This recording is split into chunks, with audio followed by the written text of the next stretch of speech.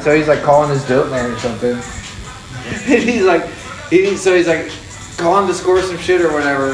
And this dude comes up to rob him, right? And he's like in his car.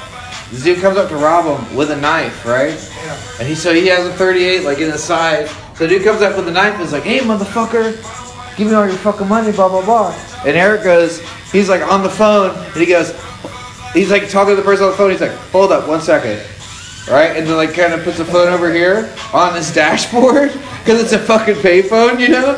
Pulls the 38 out and just sticks it at the dude's face. Is like, no, motherfucker, I'm robbing you. Give me all your fucking shit right the fuck now. Give me your wallet, give me your knife, those fucking 2 chains on your neck, give me both of those. And rob the motherfucker that was robbing him, dude. Sponsored by your local tattoo shop. Just boom! And it just flipped it on him so hard, dude. Eric Murray is so gnarly like that.